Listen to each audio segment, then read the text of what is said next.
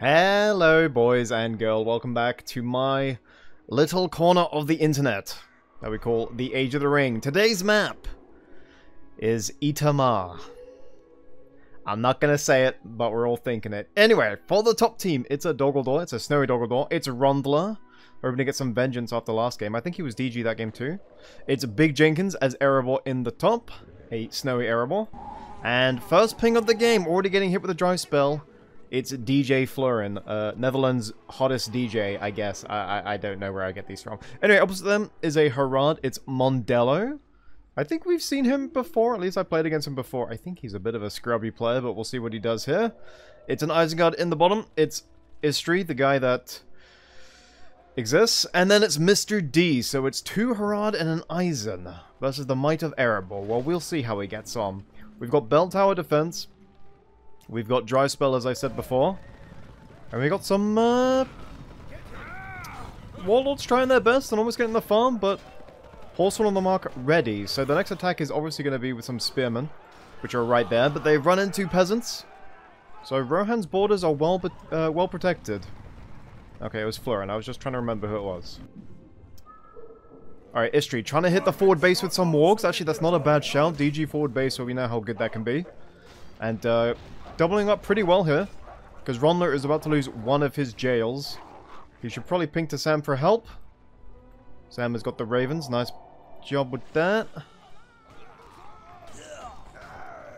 And Broken Rebel actually losing an early 1v1 clash. That rarely happens.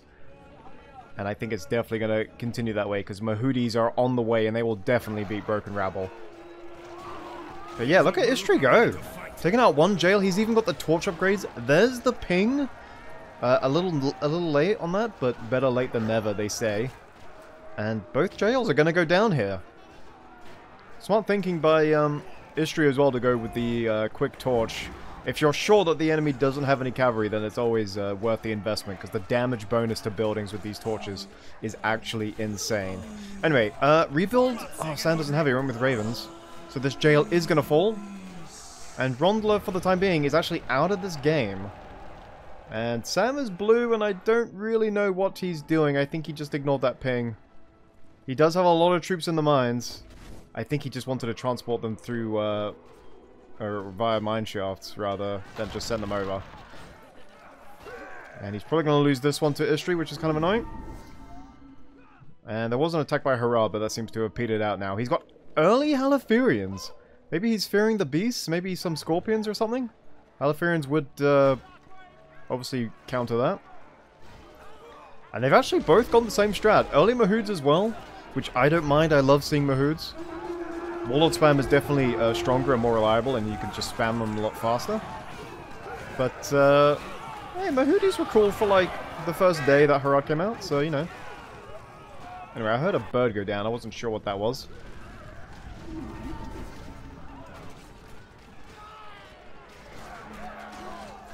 And has he got himself stuck here? Oh no, the bird was there. Okay, the bird must have died because there's the summon. So he summoned them and died. I didn't even know he had him out on the field, but there you go. Never heard of dwarven archers? Well, let me tell you. So yeah, Rondler's going to need a lot of time to recover. He has Thrain. That's the best he can muster at the moment. Oh no, he's got Crimple. Tell a lie. I'm not sure how he had the money for Crimple. He basically lost everything. He invested in 2 jails and then lost them. But just team game things, I suppose. And top team firmly on the defensive at the moment. But, it's a marathon, not a sprint in 3v3s. Thrain getting fucked, as always. And, yeah, Harad just gonna bounce there.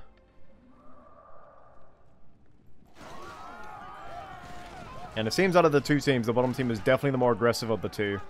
I just hope that doesn't result in too much feeding. There's early Gloin, alright. Not sure if he's going to revive the bird. Speaking of heroes, Gloin is on the field, but Shaku is as well, giving leadership to these wargs. And baited out the tunnel collapse. Very nice. I think that's a ping from Sam telling him, or warning his teammate that Istri is on the loose. But yeah, doing pretty well so far. Now, Crimple is leading the line here, and there are no heroes for Harad yet. So while he doesn't stop the mill, he's still going to get a lot of kills. He has popped his summon already. And Mahoody's making a good account of themselves with that, or versus Crimple there. That actually, didn't go as badly as I thought for Harad. Anyway, Warlord getting focused here, and could easily cheap shot the battalion. Very nice. A bit of the Achilles heel with the Warlords. Doesn't happen all the time, but certainly happens. Now, Istree's probably wanting to go in here, but there's just not enough Harad distraction, I think. But he's going to try it anyway. There is a ping in the back. Yeah, I mean, they're doing a lot of harass, but I don't think Rohan is actually too bothered, which is kind of funny. Okay, there's a tunnel collapse. Shaku obviously is immune to that. His wargs are not. And if they were immune to fear, they'd actually be resistant to this. But I think it'll be a little too OP if Shaku gave fear immunity as well. Wouldn't make much sense either, but we'll see. Alright, Shaku in the middle. We're going to change POV. I want to see what, actually, tier 2 for Rohan. Yeah, the defense is going swimmingly. And 1 point away from tier 2 for Istree. And I'm not sure if Gloin died. I thought I heard Gloin die. It's kind of hard to see on this map. Oh no, there he is. Okay. I thought I heard his death sound, but maybe I'm just imagining things. Suladan on the field. Ready to do Suladan things. Is he going to tech up? What do you want from us? Like, literally, Harad can do anything versus this DG. It's an open book. Like, you're already ahead. I feel like you can just pull off anything if you want. Oh, there's one of the Westfold. Very nice. Now, they will be able to kill the Harad Spearmen. Even though they are 1 tick higher, the extra damage boost should prove vital. I say that. I said that assuming that some of these were peasants. They're actually all Yeoman Spearmen, so never mind. If they were peasants, then I think it would have been a different story. But yeah, he's gonna pop his tier 2 to get 1 Bazaar. Alright, there's Gloin Heel. Fighting in the woods. Shaku, there is 1 Spearman in here, but they are wounded. And look at that glow. Dude, with this... Because of the snow... I don't know what to call it, but because of, like, the skybox on this map, like, the lighting is different, so... Yeah, Gloin's ability... they just start shining like a light bulb. And Gloin is definitely dead there. Ruthless from Istree. Level 6 on his Shaku now. And I think Sam's gonna have to either make some Vault Wardens or a lot more spears. And he's gonna go for Vault Wardens. And he might go for some Iron Hills as well, but... Men of Dale Archers could be a bit of a risk, what with these Shaku, what with Shaku running around.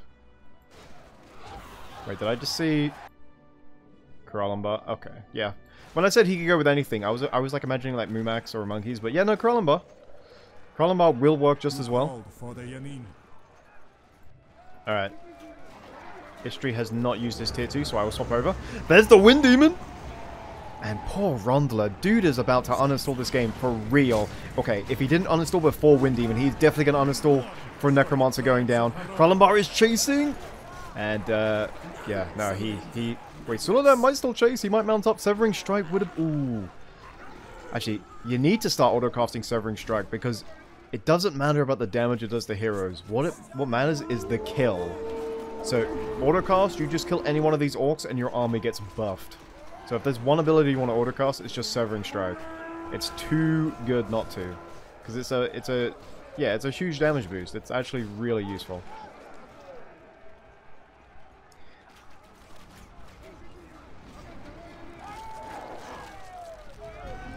Alright, Necromancer's door gets put down by Suladan. He's got the Horn of the Serpent Lord, and he's not going to go in. He's a bit... I mean, we can see what he's up against. Obviously, he can't. But, regardless, I think he should still go in. I guess maybe he's just going to go around and team up with Istree. That could work, too.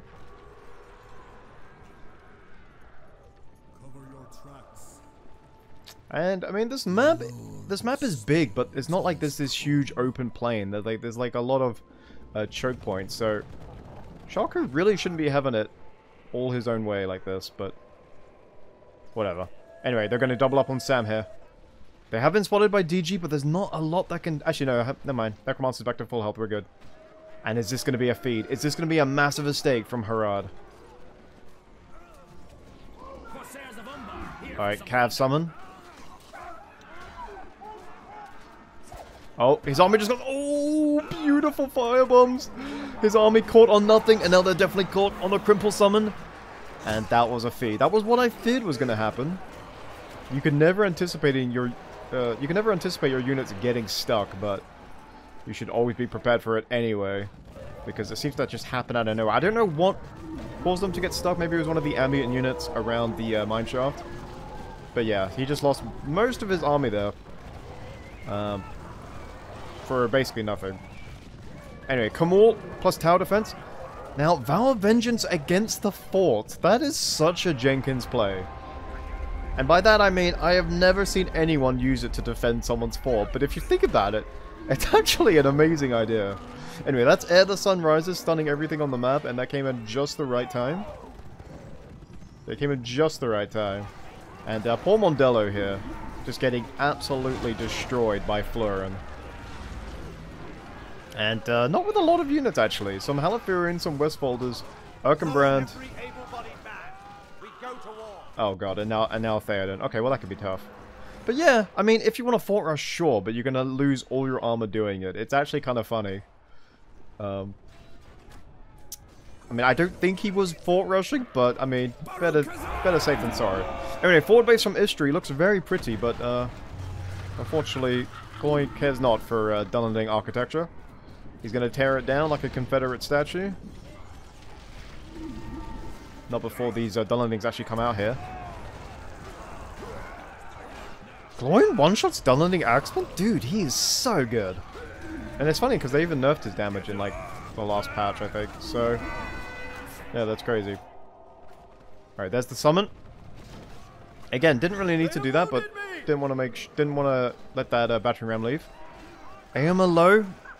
Obviously running into some spears somewhere. Wormtongue is on the field. And if... Oh, the crows are getting him, not spears. And Aomer is going to die here. Aomer, if you have your spear throw, you might as well... You do have your spear throw! These people that think they can outrun a bird is so hilarious. Particularly those crows. The game does not care. In this game, crows are king. You might as well have just spear throwed someone. Anyway, Aomer's dead, and that's the big reset for DJ Fleurin. Now, this could change things up. He's already low, so I think he's already had a confrontation with DG. So they know it's coming. Golden King's on the field. So, Harad, even though he fed, he's still well and truly in this. Corsairs with the firebombs. Golden King cancelling leadership, sorry Gloin. And teleport in the back. Oh, okay, showing off the skills. And gets the Mumak as well. Oh god, that's gonna suck. And no armor buff because Golden King. Stonehelm's on the field. Gimli too. Now Gimli Axtra on the Krallenbar really should be priority. Oh, never mind. Sam knows it. Don't worry about it. Oh, hit with the Wind Demon. Anytime. Anytime, DG. Anytime you want to send some aid. And there's the Panic Weed. Yeah. It says herb lore. It's like a giant spring onion or a carrot or something, but yeah, no, it's the cannabis. Gloin is smoking the cannabisy. And feel free to dislike the video for me saying that. Anyway, another undermine. You cannot... You think the eyes of the White Jenkins are blind? Uzma Duel as well. Okay. He's getting close to Erebor Juggernaut. He's getting close to reaching that moment where it's just unstoppable. And I like the way Jenkins is using these abilities. That was autocast, but still, the Axtra was good, on point. The leap as well, very nice. And he might be fighting a losing battle here. Wormtongue is in there. Is Wormtongue gonna stealth? No. Gimli cares not for your stealth. And Wolfgar getting the fuck out on 1 HP. And Stonehelm very low as well. And the crows are gonna kill Stonehelm. Such a cowardly way to die. Yeah, that sucks, but that's just the way it goes. Alright, there's the burning sand thing. I forget what it's called. Unrelenting Sun. Yeah, well, that's what I said.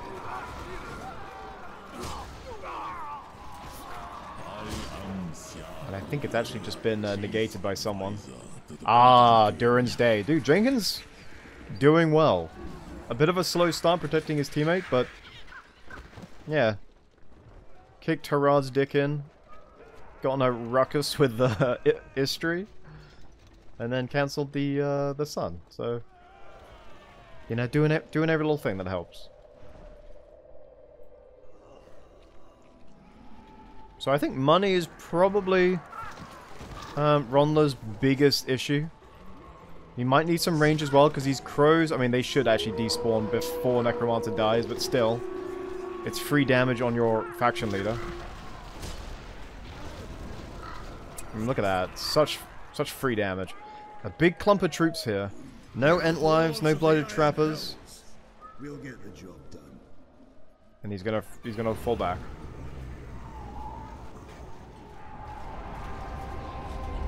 Alright, there's Ere the Sun Rises. Weather abilities dropping left, right, and center. I think Istri should probably go for... Oh, Dave, he's gone for 3 tier 2s. Never mind. No freezing rain. And Istri, master of just the sneak attack. Although Jenkins cares not, because he's got tunnel collapse on literally everything. Alright, well that was a terrible sneak attack. And even though Gimli's not there, Jenkins is going to push forward. Does he have Forge Blades? Or am I... No, wait. Are those... No, okay, it might just be the Aurora. And another forward base. Going to be taken out by Jenkins. Also free power points, like, don't mind if I do. I'll take that. This isn't over, dwarves.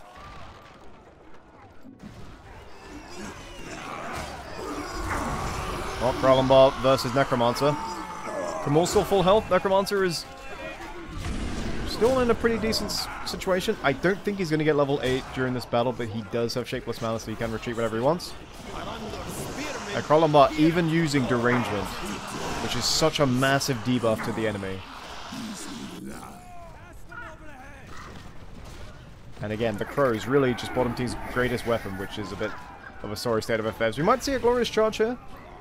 Put it on Rohan Cam for a bit, just in case. And actually very close to tier 4. And as I switch to Rohan, we hear Elfhelm coming out. That's not what you want. But yeah, if you just look quickly, minus 50% attack damage and speed. Like, that's crazy. It only does a little bit of damage to Krallenbar. Anyway, forward base being taken down. Lots of level 5 troops there. And Istri just flushing money down the toilet by making things as the building goes down. I'm not sure why he's doing that. And is there going to be a glorious charge? Again, the Crows and the Carrion just pecking these boys. Just make some archers. Maybe he has and they've just been taken out, but seriously. I mean, he should be able to make it to the fort, because... Wait. Oh my god, Aema just died a second time. Oh no, who was that? That's not Aema. No, it definitely was Aema. Lemao. And melee ends. Florin is way too good for that range stuff. Look at the attack speed when they're in melee. What the fuck? Is something increasing their attack speed? Look at them go! They turn into Prime Messi. There it is, never mind. You can nerf them, nerf them, nerf them, but once in a blue moon, Ents will actually get the job done. Very well done. Fortress goes down. No points left, or no spellbook for Mondello. And dude, the melee. The melee is unreal. Like, damage-wise doesn't surprise me, but just the speed. Anyway, this might be the last hurrah now. We've got Gloin. We've got Leap ready to go. We do have some Iron Hills in the back. And we got 3 heroes. Oh, 4 heroes! I didn't see the Saruman. They should be okay, though. With all the armor buff in there.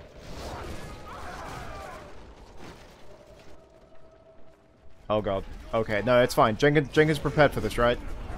He's dropped Valor Vengeance. He's getting hit with the Wind Demon. What did he do? Okay, Mumak is just going to trample into those spears. You should... Dude, if they have spears and you want to feed your Mumak, just... Oh, just Stampede. You do damage before you die.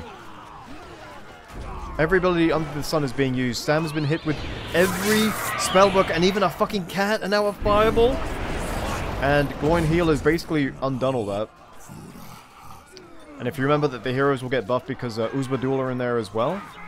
There is no armor buff because Dane isn't in there, but they will get the damage buff from Stonehelm. Durin's Day for another heal. And you see what I mean when I said he's getting close to Juggernaut range, because he got hit with 2 armies, 2 spellbooks, Saruman, and all he got in return was level 5 Dwarves and a level 10 Gloin. So, yeah, it's a tough one explaining that one to people who don't know what's going on. But basically, dwarves have this point in the game where they just become unkillable. And it's not even from that much. Wait, glowing teleport to get the... Really, Sam? Really? We're trick-shotting the XDs now? Really? We're trick-shotting the XDs? Okay, well, your Stonehelm's gonna die for your... for your, cavalierness. Yeah, Stonehelm does fall, but that's okay. But yeah, Stonehelm will provide damage buff for everyone around him. Gloin is a little bit of armor, so I'm still surprised they tanked through all of that. Unless they have heavy armor, I didn't actually check, but those are vault ones. Anyway, he did hit him with the tier 4, but Iron Plating negated a lot of the damage. Sharku does fall, Gimli's still alive. And these fucking birds, they keep ruining my hitbox. Gimli does kill Christopher Lee. And I think Gimli is actually going to lose here. And there's DG. Oh, and a glorious charge at the end. Very nice. Obviously, Mondello is out now. And the fort defense actually killed a lot of Jenkinson's army. But that's okay, because reinforcements have arrived. There's level 8 Aomer as well. Oh man, that was a beautiful end. I actually missed Theoden saying glorious charge, but I guess he did. Anyway, we finally got to see another glorious charge. That's the way it is. Anyway, I hope you guys all enjoyed. That was a weird game. That was a lesson in, like, if you're gonna harass in 3v3s, you're gonna also have to 2v1 a lot more. Like, there was a lot of harassing on each side, but like they needed to really double up on a single base and start to like really just like turning it into a 3v2. And they just didn't do that, and then yeah, Erebor just did Erebor things, and that's the way it goes. Anyway, I hope you guys all enjoyed. Like, comment, subscribe, all the jazz. See you next time. Goodbye.